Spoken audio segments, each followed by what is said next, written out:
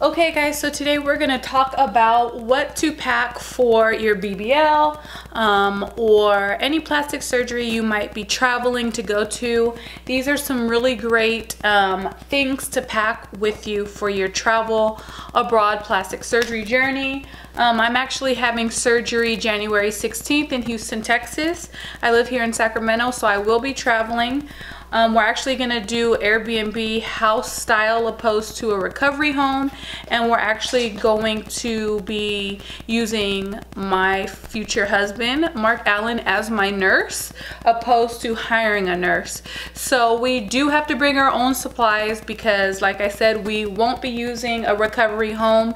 So if you are like me and you're traveling for surgery and are going to be taken care of by a family member, these are some things that you might need to pack. And even if you are going to a recovery home, these are some really good things to pack. So I'm gonna start off with disinfectant, because obviously right now we are in a pandemic of coronavirus. So you wanna make sure you're bringing your sanitation spray, or some disinfectant wipes, just so that you can sanitize wherever you're staying, your bed, wipe down all the knobs and switches and everything. Especially because you're having surgery, you want to make sure that you are as healthy as possible and not exposed to any germs. So you want to make sure you're bringing your cleaning supply. I also like to add some hand sanitizer. Make sure you're bringing that. That's just a must-have. So make sure you pack in bulk. Just because you're going to be staying for a week to 2 weeks, you don't want to just bring a small little hand sanitizer and be out in a couple of days. So bring a nice, good amount of hand sanitizer. Moving on to soap. I have some Dove soap right here. I would highly suggest the antibacterial soap. This does not say antibacterial on it. Something like Dial is antibacterial. I didn't grab any yet, but I just wanted to show you guys to pack soap that is antibacterial. Make sure you wash your body the night before with that soap, and if you take a shower the morning of surgery, make sure you use antibacterial. And then after, you want to keep the germs away as much as possible. Like I said, you're healing from surgery, and also you have open incisions that are going to be draining, and you don't want to get any bacteria in them. So a big thing to pack. Moving on, let's move into supplements. And liquid iron is really good. I'm gonna put this right here. I got this one from Amazon. Liquid iron actually absorbs into the bloodstream better than an actual pill form of iron.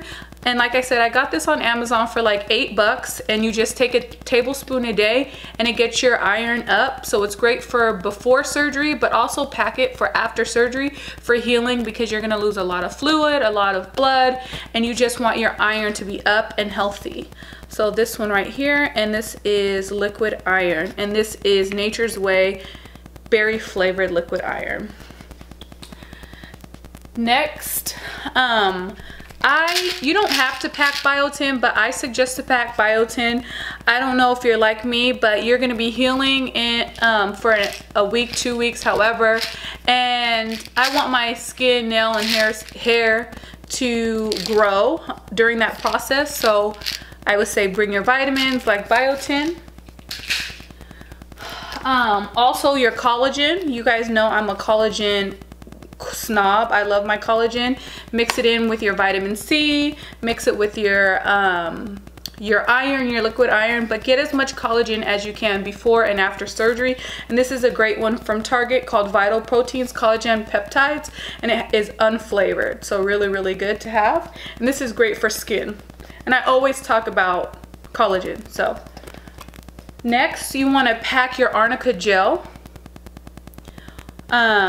If you have arnica tabs, arnica, anything arnica teas, you want to pack arnica. Arnica is great for bruising and swelling, and it's just really good for muscle pain, stiffness, swelling from injuries and bruising.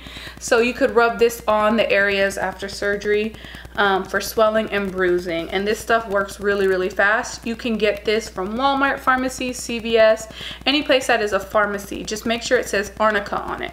A good one to have, a lot of people forget and don't think about this, is a female urinal. Now, if you watched my first BBL video, you know I had the plastic bottle type urinal. Now they have come a long way and have the actual female urinal ones that are super cute with the travel bag inside.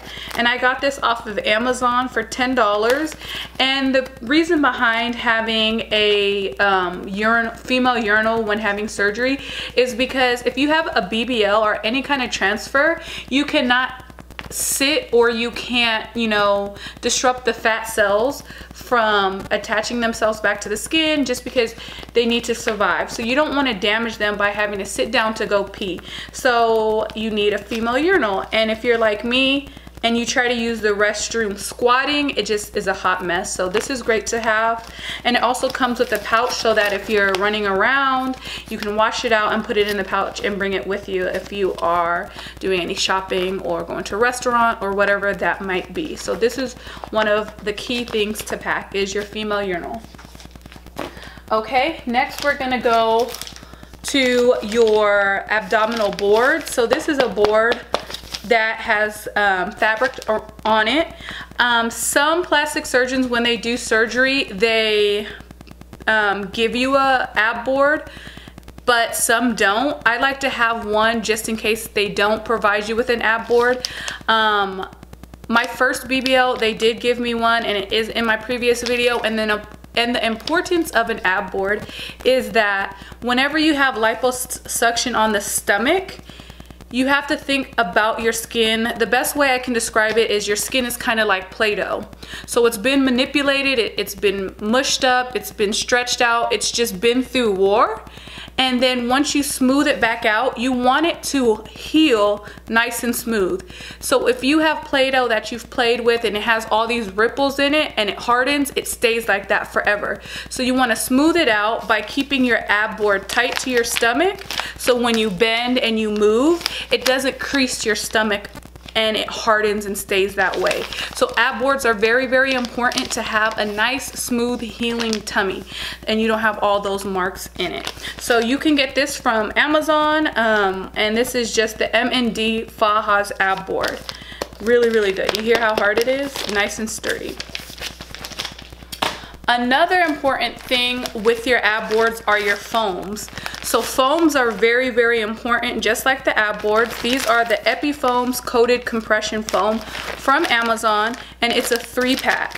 So I also am gonna do a video where I show you how to put your faja on with all of your goodies, because people just think they just throw a faja on and you're healing. No, it is a process to get in and out. So what you do is you put your faja on, you bring it over the butt, and then you have your foams. So a lot of people try to put their ab board directly on their skin, and that is a big no-no.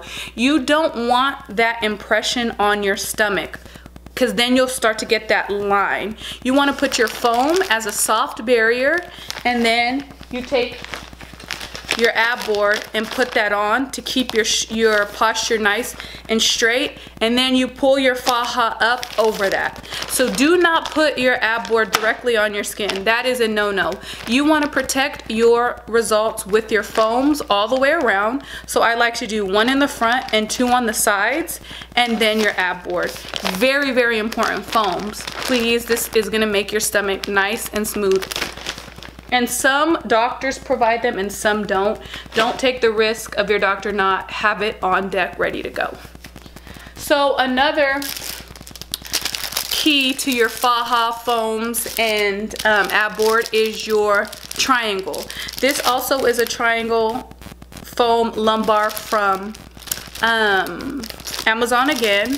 When I had my first BBL, they actually made me a triangle out of puppy pads. They folded it and made it like it was dope. Like that was probably the best product or thing that I had, because it creates that nice arch scooped back area where you have lipoed in this area right here. And you just put that right there, and then you put your foam and then that right there and your faja on, and that's how you get that nice scooped back. This is Very, very important. And this is the Triangle Foam Lumbar Molder. And I might do a video on how to make them out of puppy pads if you know, can't afford to get one of these or don't have the time. I will show you a nice little hack for this.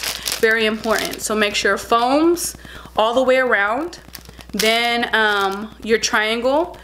And then this, since it's foam and it's not hard, you can put this directly on the skin. See, it's squishy.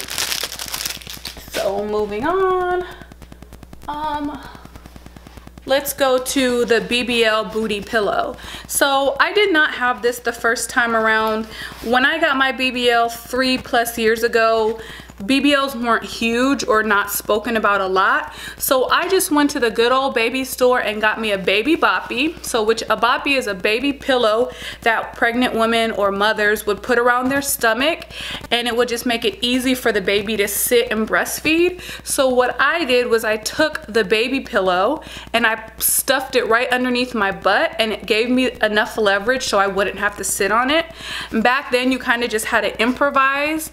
Nowadays you dolls have a lot easier, and you have things like this that are engineered exactly for a BBL. So as you can see, this BBL pillow has curvatures in it to fit your thighs, and it's made to just be put directly underneath your butt with no pressure on the butt, on the thighs, to elevate your butt up. And I love that it's black and discreet. It also has a zipper that you can take it off and wash if you get any blood or anything on that. And this also was on Amazon. This is just a no-name brand that was 30 bucks. You don't need the $100 one. Just get a cheap one that's nice and sturdy. And that is from Amazon, no-name brand.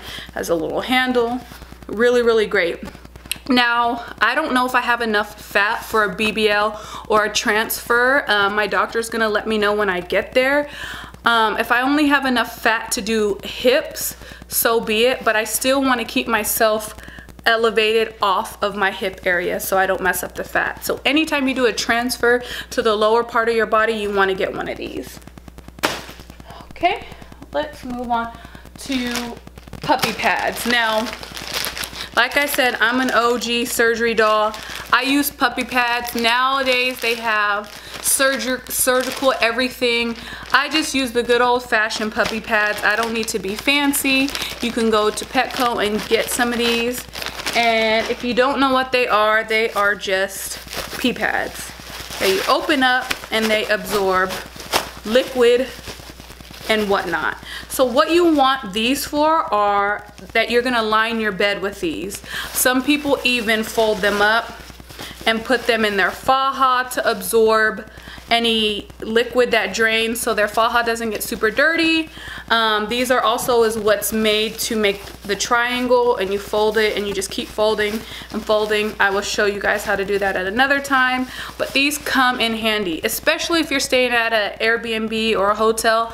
You do not want to be charged for a new mattress because you are gonna drain. I might insert a clip of my drainage from my first BBL, but I'm telling you, you guys are going to leak all over the place. It's gonna look like a murder scene. So beware and make sure you're doubling up and just protect your sheets, protect your bed, protect all of that with these. This is great to have. So we just have a few more things. This is my OG faja and my arm sleeves. A lot of doctors obviously are gonna provide you with these because when you wake up from surgery, you have to have them on.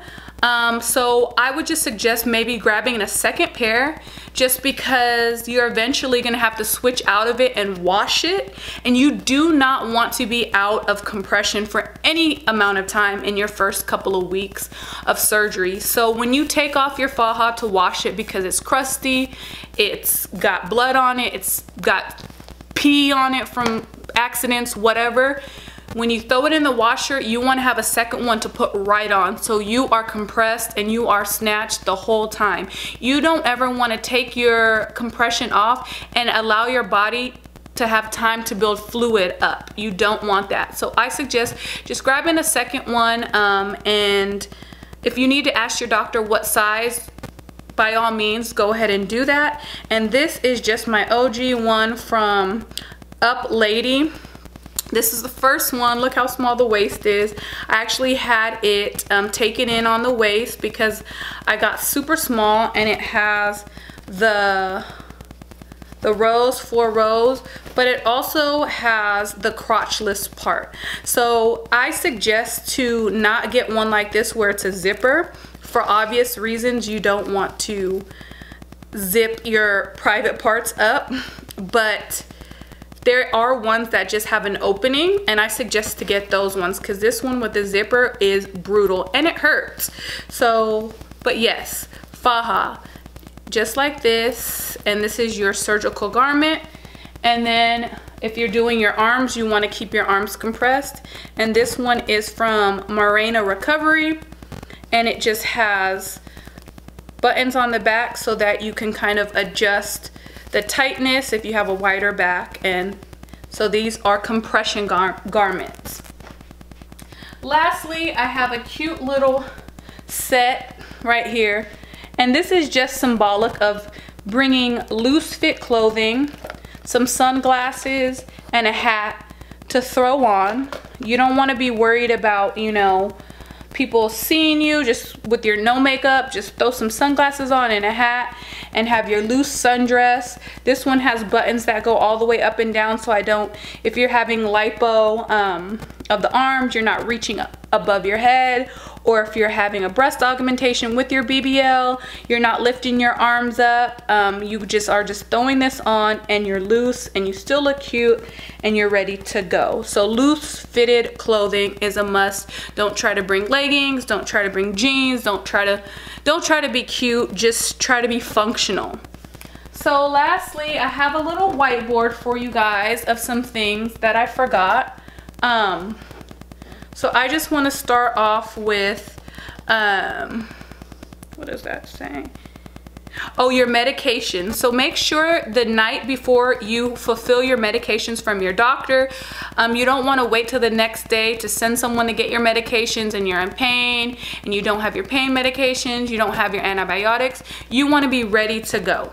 Next, you have your compression socks. A lot of doctors are going to give you these, but like I said, it's great to have a second pair just in case they get, you know, ripped or dirty or whatnot. Compression socks are very important during surgery. They help with swelling, and they help with blood clots. They help with a lot of things, and especially if you're traveling on the airplane back, you want to keep your compression socks on, because when you go up in an airplane, there's a lot of pressure, and there's a lot of, I don't know like the scientific terms of what goes on in an airplane, but I just know there's a lot of cabin pressure, and you don't want to build up all that in your body after surgery. So compression socks help with that. Also, stool softener. Stool softener is a really good one to bring, because when you get out of surgery, you are going to be extremely constipated and bloated from the anesthesia. Anytime you have ever been put under, you will notice that you are constipated and you are bloated. Constipation comes from the pain medicines, and bloating comes from the anesthesia. So stool softener like Dufalax or Dusalax, something, whatever, is really good to bring. Make sure you okay that with your doctor too. Any vitamins, pills, anything, make sure you a-okay with your doctor. I'm not a doctor, I'm not a nurse, but make sure you just ask them, hey, you know, is this okay to bring? Is this okay to take? Always run everything that you ingest into your body before and after surgery with your doctor. Lastly, this is something that's not to pack, but this is if you are staying at a hotel or an Airbnb, you want to have, before you go into surgery, stocked up on pineapple juice, water, Gatorade, lots of protein, and oh, it's backwards. Oh my gosh, it's backwards for me writing, so oh well. And lots of protein and no salty foods. So you don't want to have salty foods after after surgery, just because salt retains water. So you're trying to release the water from your liposuction and release the fluid. You don't want to bloat, so salt contains the bloating. So no salt or less salt, you'll release the water and lymphatic fluids and everything like that super fast. And then also lots of protein to help back the recovery process similar to iron. And then water, pineapple juice, and Gatorade. Pineapple juice is really good for swelling. Bromelain is really good for swelling. And then water and Gatorade just help replenish all the fluids that you lost. And electrolytes are obviously really, really good for healing. So those are my suggestions to have stocked and ready. Lots of snacks so you don't have to run around and get food, because you will be in the house recovering. So that was my video on what to pack for surgery or BBL. I hope you guys liked this video. Make sure you thumbs up, make sure you're subscribing, and if you don't follow me on Instagram at Shanae Monique. Thank you. Bye guys.